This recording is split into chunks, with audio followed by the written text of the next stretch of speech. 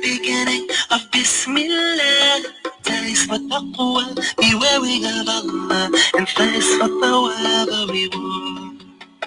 Chase for Jannah, the garden of paradise. Highs for Hajj, the blessed pilgrimage. Highs for Khatam, the seal of the prophethood given to the prophet Muhammad sallallahu alayhi wa sallam.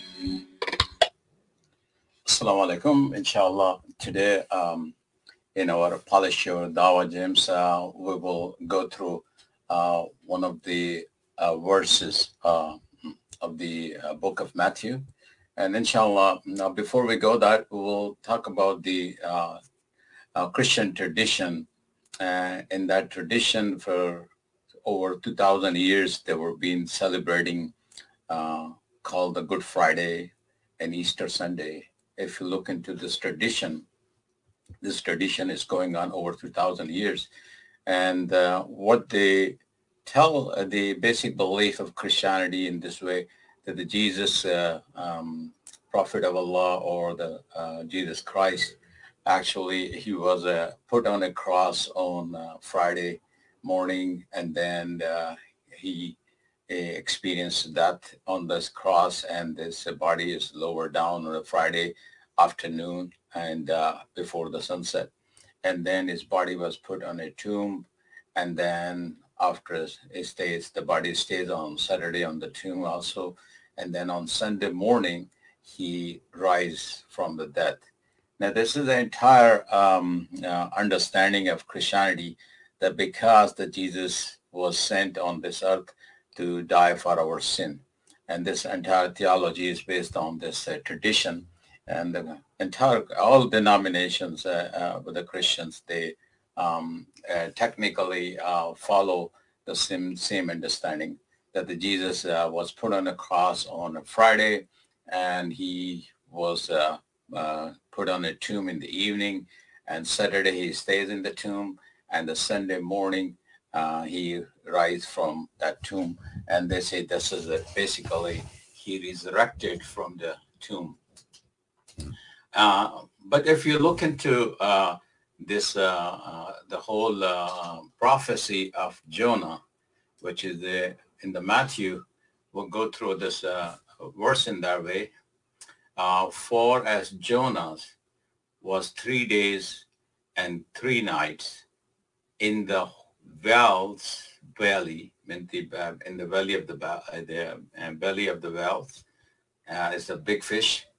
And then so shall the Son of Man be 3 days and 3 nights in the heart of the earth, which is in Matthew 12:38-40, because the heart of the earth here is a tomb, a place where the body was placed actually.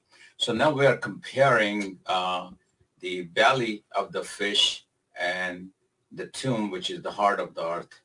And Jesus is telling in this prophecy, because people ask him, show us a sign. So first he said, I'm not going to show any sign. No sign will be given to you. But then he mentioned this sign. This will be his sign, actually.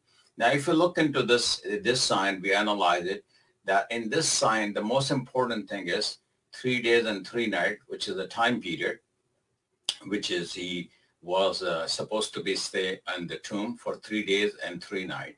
And then the second thing is his condition should be, he should be alive, because the prophet Jonah, which is an Jonas actually, prophet Jonah, peace be upon him, he was in the belly of the fish for 3 days and 3 nights.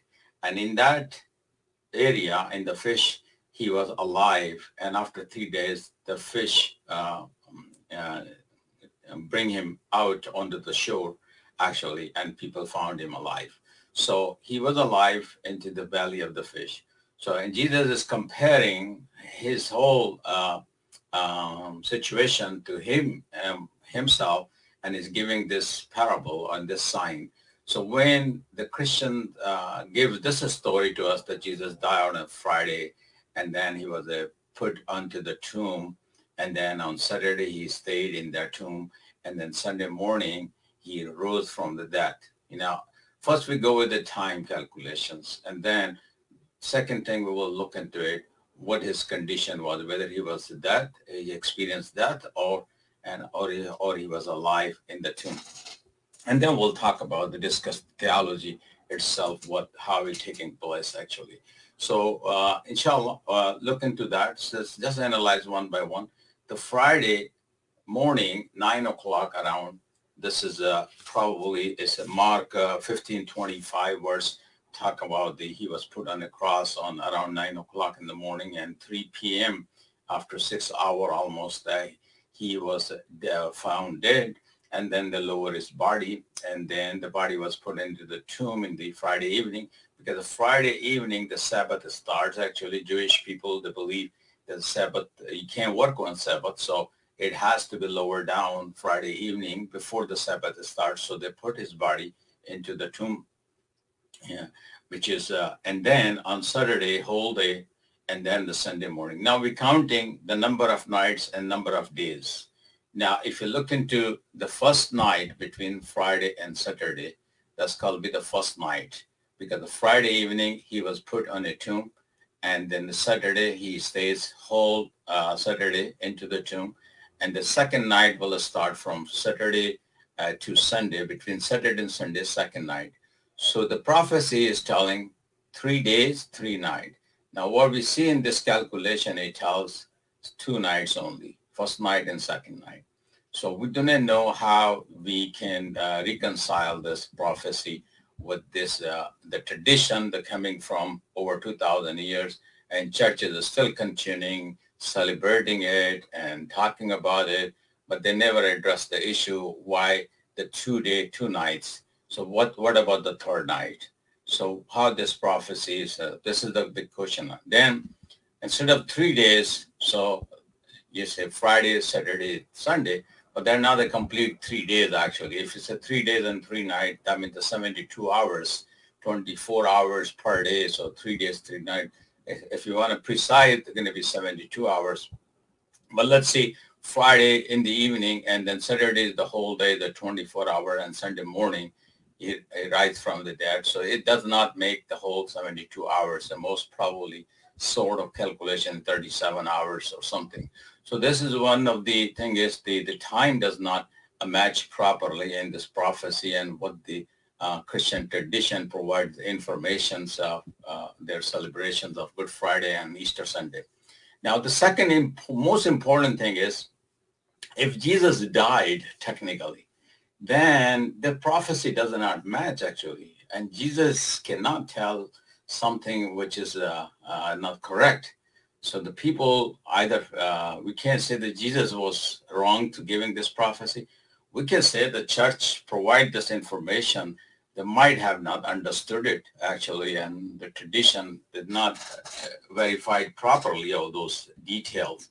So it looks like if the prophecy is true, then the Jesus must be alive. He should not experience any death on the cross.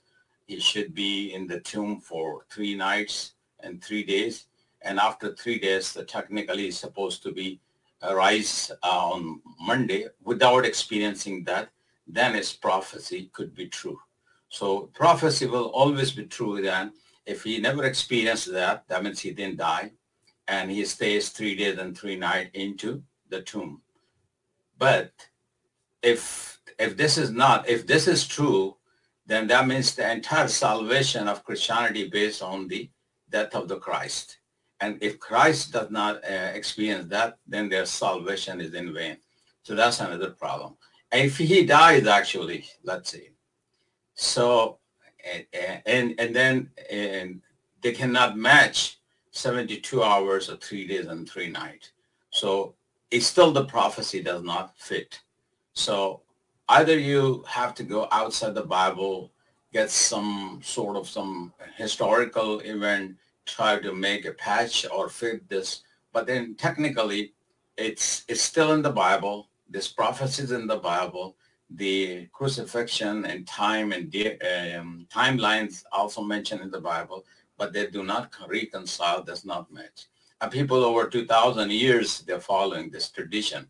So And technically, if Jesus died, then this prophecy fails, because then prophecy said Jesus is supposed to be alive. If Jesus is alive, according to this prophecy, then the salvation cannot be taken as a crucifixion. So technically, either way, whether if Jesus is died or Jesus is alive, A will not fix any issue of salvation. The salvation is still a big question mark for Christianity. So this is basically the question remains same. Why did Jesus, then what happened if it's a saved? Or we can say, talk about was Jesus alive or dead in the tomb? So if he's alive, then, and matches with 3 days and 3 nights, then the prophecy is true. If it's dead, then the prophecy fails, because Jesus was supposed to be alive. So in both the cases, we see it's a big question mark for Christianity to how they preach people that the Jesus died for. Inshallah, we'll have next presentation. We'll reflect on the other verses, and then we'll continue. And those Muslims engage in the discussion or dialogue with the Christian brother and sister. So I will suggest that. Remember this prophecy, discuss this prophecy, the sign of Jonah, or the prophecy of Jonah, and how their response, and also these timelines which is mentioned in the Bible, how they view it, because it doesn't make a 3 days and 3 nights at all. And then overall, this is very confusing. Okay, Jazakallah khair.